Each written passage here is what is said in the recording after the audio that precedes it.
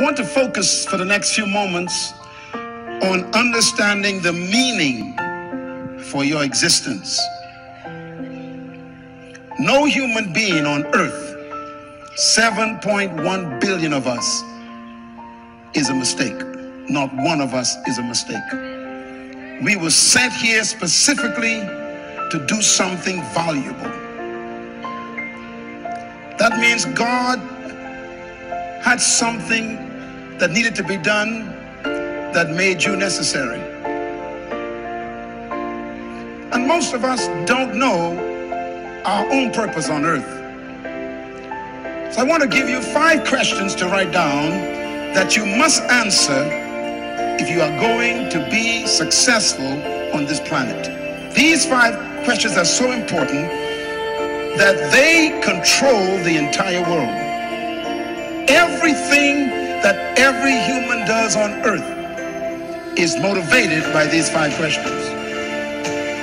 The poorest man sleeping under the bridge is trying to answer these 5 questions. The wealthiest man living in the palace is struggling with these 5 questions. Every race, every creed, every ethnic group, and every culture is fighting over these 5 questions. These 5 questions control the whole world. What are these 5 questions?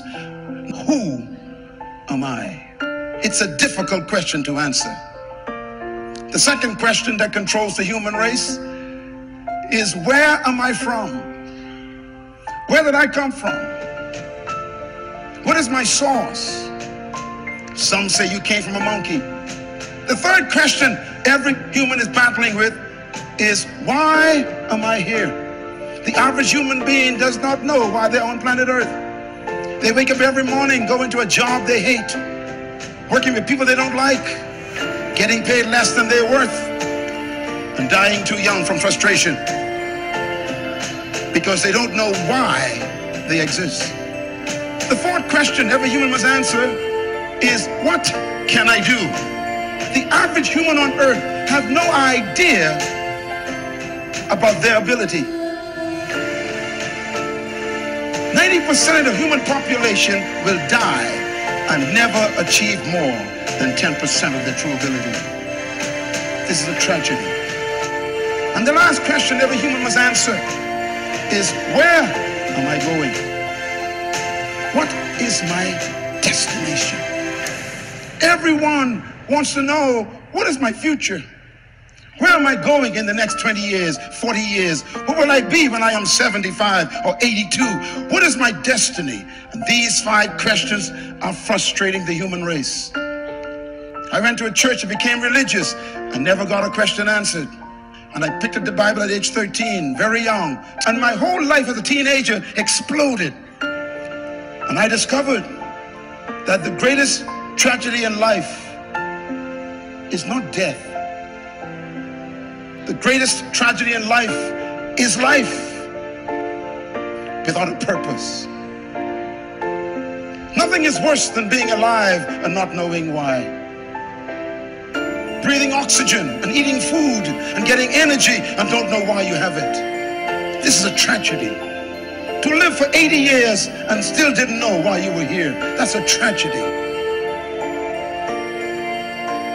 Without a purpose, life has no meaning. It has no sense of destiny, no sense of precision.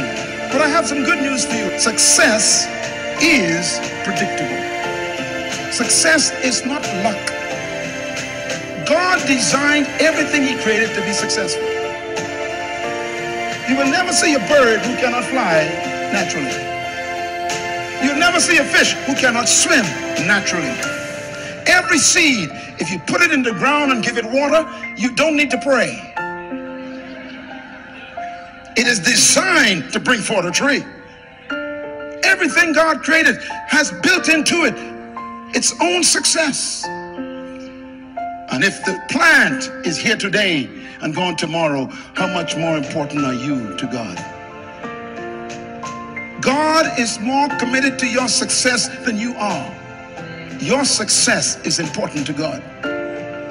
Success is built in to creation by every manufacturer. who makes a product. Some of you have in your lap an iPad. That iPad has a little symbol on it. It's an apple. That apple is the image of the company. Before that image was placed, they made sure that everything necessary for its success was built into it. Stay with me.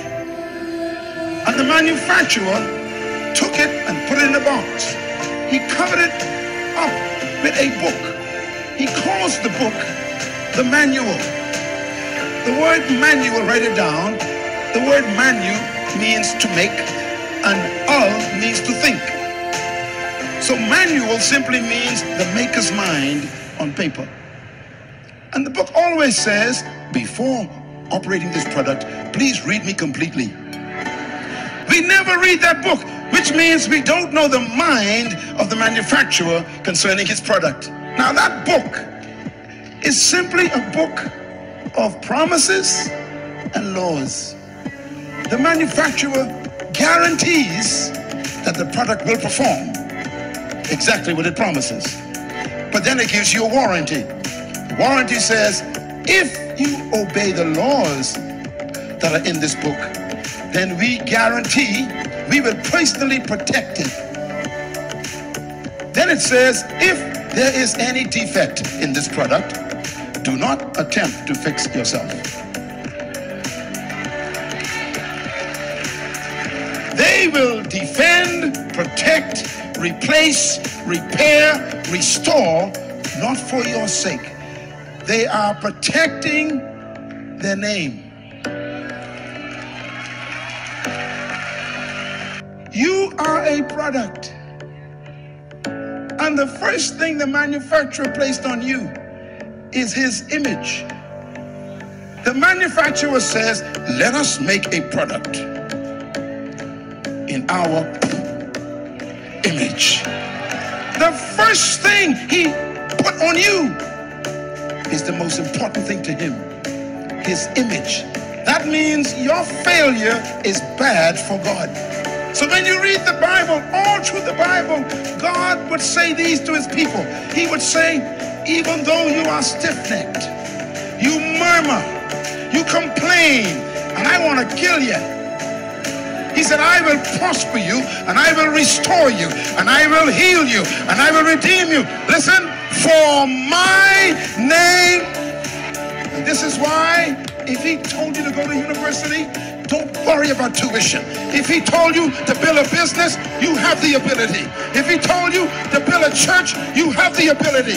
If he told you to go into politics, you have the ability. If he told you to be a lawyer, you have the ability. If he told you to be a teacher, you have the ability. If he told you to build a school, you have the ability. Whatever he told you, he will do it for his name. Somebody scream hallelujah. Oh!